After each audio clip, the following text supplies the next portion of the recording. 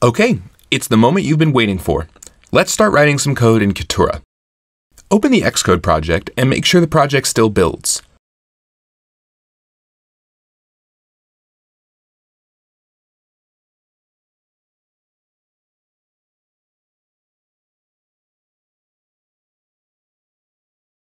After you test it, click on the router directory in Xcode and add a new Swift file.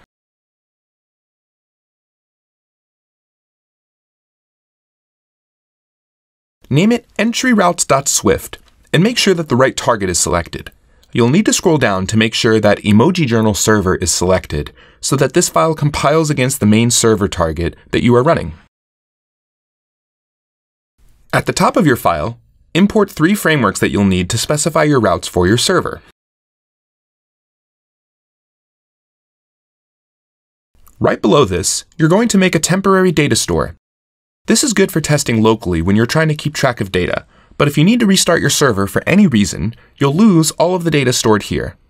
By the end of this part, you'll be using an actual database solution to persist data, and not this simple map.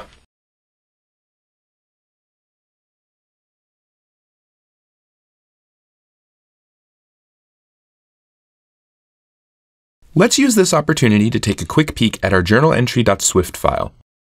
The struct is composed of 3 properties and a constructor that does some validation logic for us, in case someone tries to create a journal entry without an emoji. Notice that the ID string is marked as optional. This means that whenever someone submits a new journal entry, we can decide what the ID will be, unless the client has specified one for some reason. Go back to entryroutes.swift. Add a new function below your data store to instantiate a route and specify a handler for it in a separate function.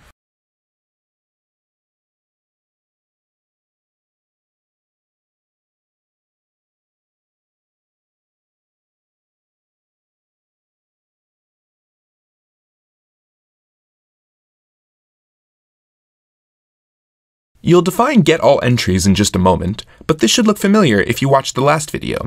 You are using the application that will call this function soon, and specifying the main router on it to match this route. Whenever someone goes to your application and the URL of the GET request looks like /entries, this means that the function getAllEntries should get called. Go ahead and write that function now.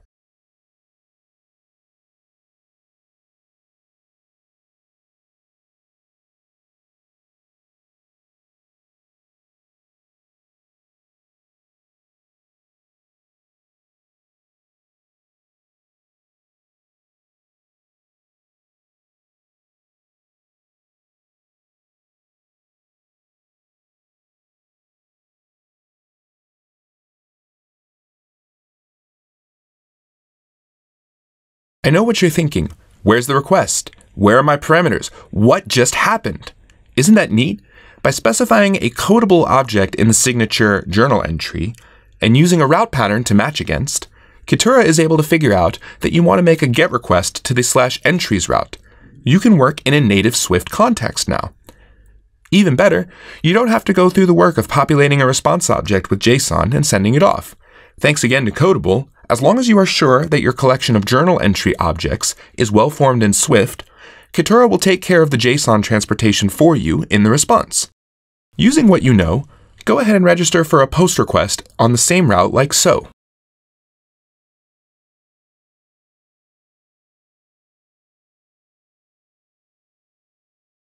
And then go ahead and write your handler function. You want to take the new entry that comes in via the request, add it to your data store, and then respond with the new object that was created, so you can confirm to the client that everything happened the way it was supposed to.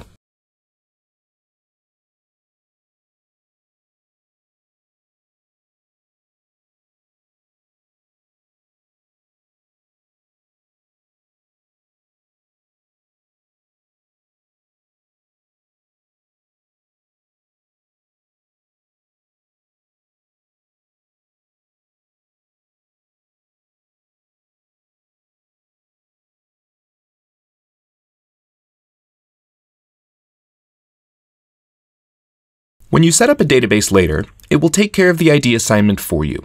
This is just a hack to make it work until you get there.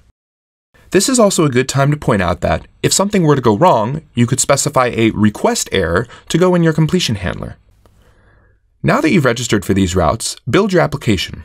Everything should be fine up to this point, but we have one last thing to do before we can test this.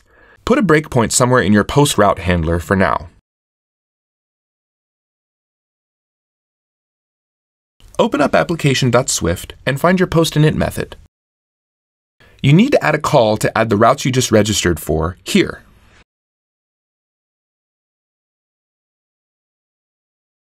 Now you can build and run your app. Check the home page to make sure that your app is live.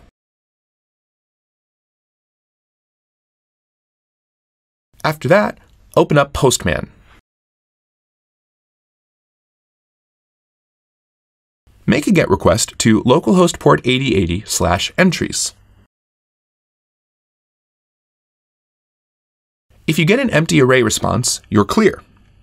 Go ahead and also fill out a post request to the same route, but with some random values.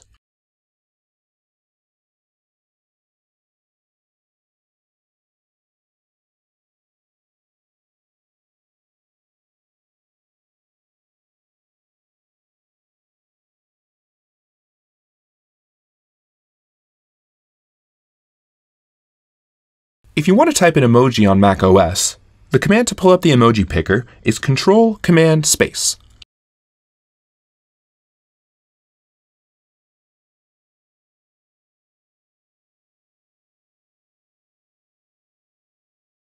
If the date looks odd, don't fret.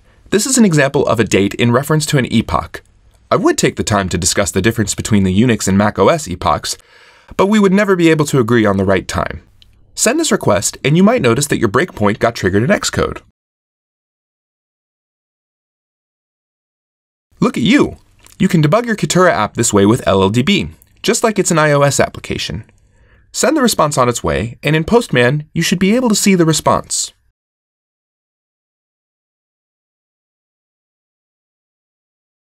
You did it! Try your GET request again, and you should be able to see the collection of what you've saved so far.